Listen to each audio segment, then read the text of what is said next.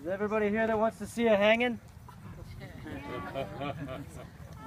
Well, in this case, I'm happy to oblige. My name is Thornton Powell. It is July 7th, 1865, a long time ago. Welcome to the day of my death. I had this harebrained scheme a couple of months ago. I figured it would work out well for me. Me and a couple of pals we decided that we'd try and kill 3 people at once. Anybody know the names of them? Got one. Who else? Lincoln. Well, Lincoln's a popular guy. Now, what about the vice president? What was his name? That was the Secretary of State, William Seward. But who was the vice president? Andrew Jackson. Andrew Jackson. We got 3. We were going to do them all at once. We figured it was a good plan. We had 4 guys. We'd have 3 groups. Only one of us succeeded. Anybody remember his name? John Wilkes Booth. The other 2 didn't. I was the guy that was supposed to bust into William Seward's house. I had a gun, I had a knife. He had a broken arm and a broken jaw from a carriage accident 2 weeks earlier, and he still fought me off. I stabbed him a couple of times. I figured I got the job done, so I run off, hid into a cemetery for about 4 days in a tree.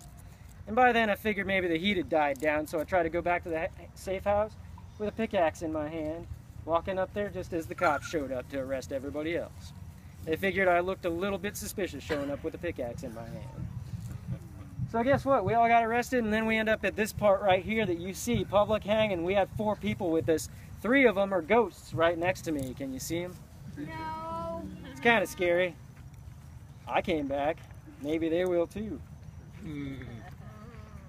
When they pulled the lever to drop me through the door, I hung and swung for 7 minutes before I finally died. The hangman actually complimented me before I left.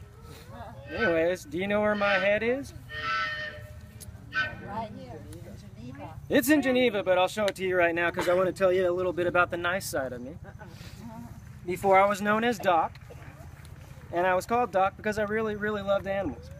And by love animals, I mean I used to bring them back to health. If I had one, they would just show up in the yard, it was sick.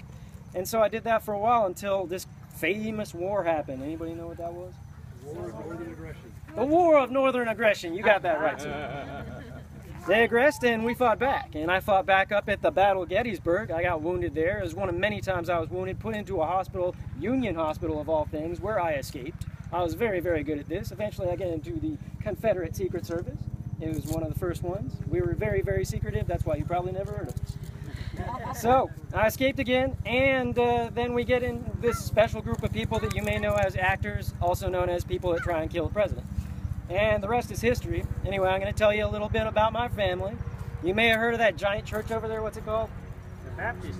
My dad started that one after he moved down here. My dad also started the First Baptist Church of Geneva also, and that's where my head's buried, Geneva Cemetery, right next to my parents. My mom's name was Patience Powell, and it took a long time for me to be buried next to her, about 130 years before they found it. It was just hiding in the Smithsonian Institution when they were pulling a whole bunch of skulls out of there. They never found my body again. Anyways, got a question for you. During the war, they'd let us go sometimes, and I come down here. How do you think I got down here when there were no cars? Well, there's this famous animals in Oviedo I knew about, so when I went up to war, I brought them. Yep. This kid's good. They had hot air balloons, but they didn't have propulsion for them. So what you do is you rise up in these things, and then you let the chickens loose, and they start flapping away because they don't know what to do. They're hundreds of feet in the air, and then gradually you get home. You got to have a rudder for these kind of things. I invented it. That's it for me, folks. Thank you. By the way, part of that's not true. Try and guess which one it is.